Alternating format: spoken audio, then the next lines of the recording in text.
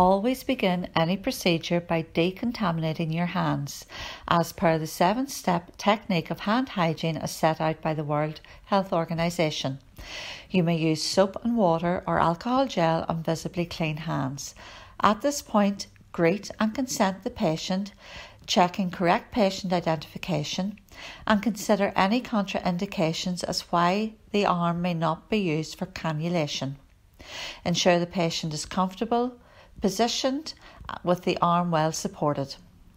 Clean your sterile tray or suitable receptacle using an alcohol or spore-style detergent wipe, cleaning front and back thoroughly. Once dry, gather your equipment. 2% chlorhexidine and 70% alcohol wipe for skin preparation, disposable tourniquet. Your cannula choice is dependent on the treatment to be delivered and patient assessment. Your transparent, semi-permeable cannula dressing to secure the device firmly in place and allow ease of observation. 0.9% sodium chloride flush and gauze. Check the expiry dates on all your equipment and place it in the sterile tray, taking care not to contaminate any key parts. At this stage, further prepare your dressing by removing the securement strips.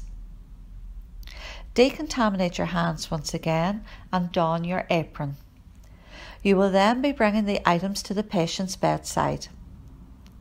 When palpating for an appropriate site, start at the distal end and work your way up the arm. Common sites include, but are not limited to, the dorsal aspect of the hand or, in an emergency situation, the antecubical fossa. For today's demonstration, we are using the antecubical fossa. Always examine both arms and ensure the vein is long enough to accommodate the chosen cannula. Apply the tourniquet 10 cm above the selected site, ensuring it is in position for no longer than 60 seconds. We check for the radial pulse pre and post application to ensure arterial flow is not restricted. Once the vein is identified, use the 2% chlorhexidine and 70% alcohol wipe to prepare the skin. Clean using the cross-hatch technique for 30 seconds, using all 4 corners of the wipe, and allow to dry for 30 seconds. Dispose of the wipe and wash hands once again, and then don non-sterile gloves. Remember not to repalpate the site before the procedure. When we lift the cannula, we will be using aseptic non-touch technique to loosen any of the key parts. Position the gauze on the patient's arm. When we go to insert the cannula, we will be ensuring bevel is facing upwards. We will be anchoring the vein and inserting the cannula at a 20 to 30 degree angle, being careful not to penetrate the back wall of the vein.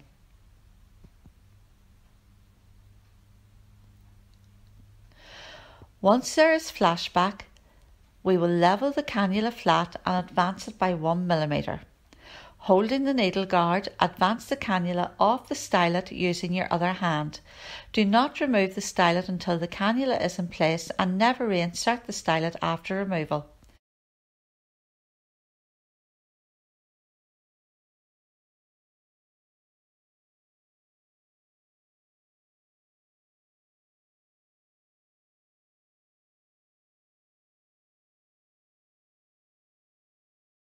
Release the tourniquet.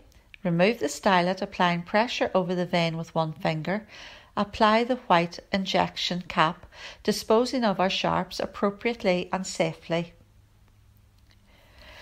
We will secure the cannula with the strips across the 2 wings. The cannula is then flushed using a push-pause technique via the injection port or via a primed extension set. Please check your local policy for flushing guidelines.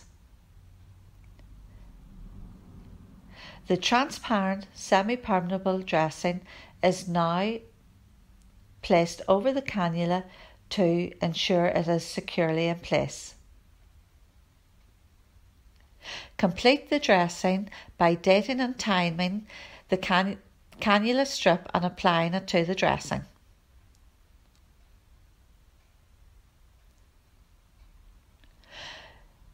Dispose of all waste and packaging from the area and remove all PPE, decontaminating your hands a final time before leaving the patient's bedside.